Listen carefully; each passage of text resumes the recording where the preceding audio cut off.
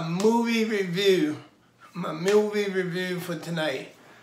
Checked out Gemini Man with Will Smith.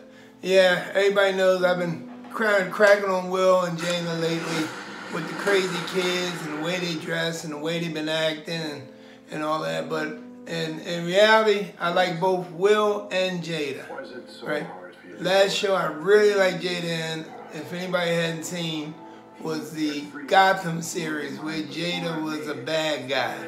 She was like a gangster, right? It was a real nice, a funny series. If you liked Batman and you was into that flow, you could really get into it. And Jada's character was really a trip.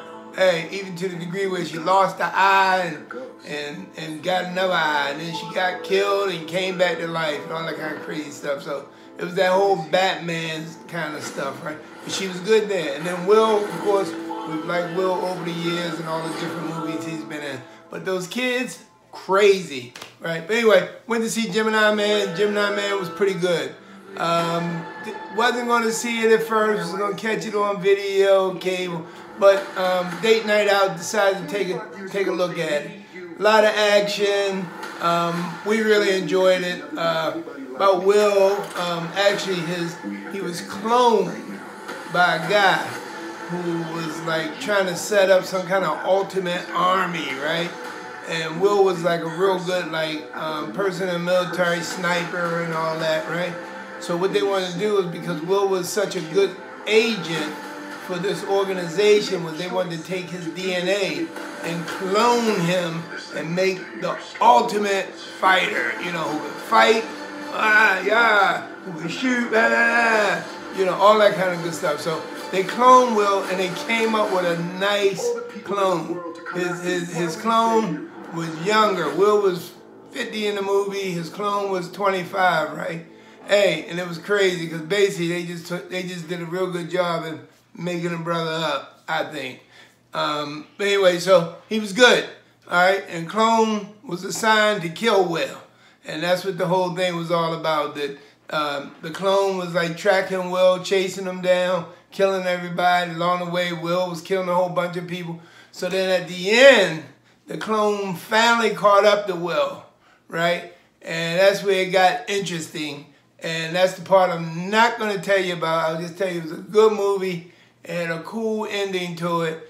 And it's a good movie for a date night out. Had enough action and enough kind of twist to it that you guys can sit there and be like, ooh, you know. So anyway, we went to Arundel Mills to see it. Movie theater, nice and comfortable, nice and clean, safe environment, all that kind of good stuff. So my pick for the weekend, check out Gemini Man. And if you don't go to the movie to see it, at least catch it on Redbox or on cable.